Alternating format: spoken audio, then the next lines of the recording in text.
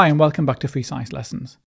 By the end of this video, you should be able to describe how to investigate the rate of hydrolysis of haloalkanes. You should then be able to describe how the rate of hydrolysis of a haloalkane is affected by the halogen present. In the last video, we looked at the hydrolysis of haloalkanes using aqueous hydroxide ions, and if you haven't seen that video, then you should watch it now. We saw that hydrolysis takes place via nucleophilic substitution, with the hydroxide ion acting as a nucleophile. Remember that a nucleophile has a lone pair of electrons and is attracted to an electron-deficient carbon atom, such as the one in haloalkanes. The nucleophile donates its lone pair of electrons to form a covalent bond to the carbon atom. Because a carbon atom can have a maximum of 4 bonds, the covalent bond between the carbon atom and the halogen atom breaks. This is heterolytic fission, with both electrons in the covalent bond moving on to the halogen.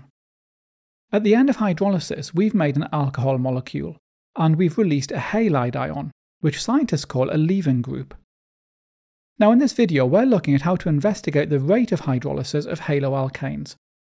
We're going to see how the rate of hydrolysis depends on the halogen atom in the haloalkane. We're going to compare the rate of hydrolysis of 1 chloropentane, 1 bromopentane, and 1 iodopentane.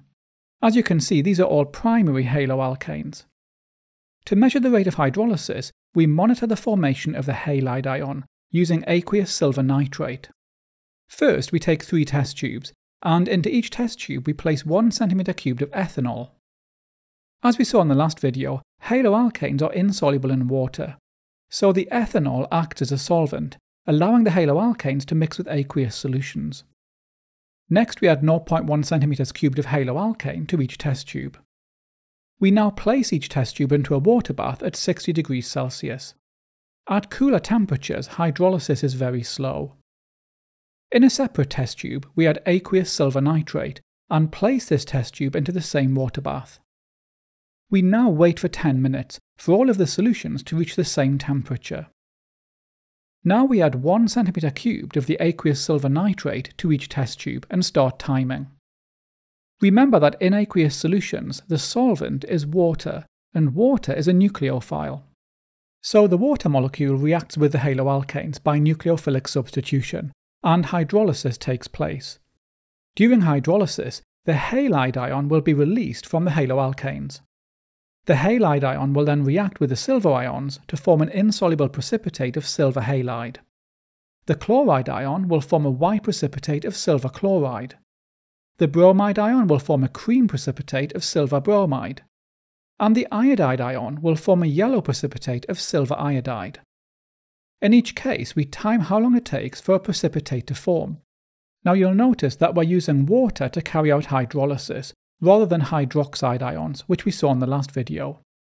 That's because hydroxide ions react with silver ions to form insoluble silver hydroxide, so we cannot use hydroxide ions for this experiment.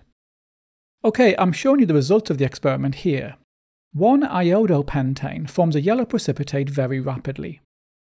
Next, 1 bromopentane forms a cream precipitate. This reaction is slower than 1 iodopentane. Finally, 1 chloropentane forms a white precipitate. 1 chloropentane reacts much more slowly than either 1 iodopentane or 1 bromopentane. Okay, so as we've seen, iodoalkanes undergo hydrolysis most rapidly, followed by bromoalkanes, and then followed by chloroalkanes.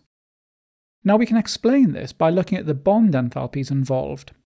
Remember that during hydrolysis, we have to break the carbon to halogen bond.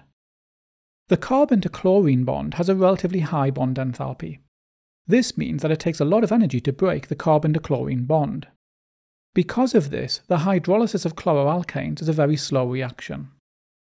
The carbon to iodine bond has a relatively low bond enthalpy and does not take a lot of energy to break, and that explains why iodoalkanes react rapidly.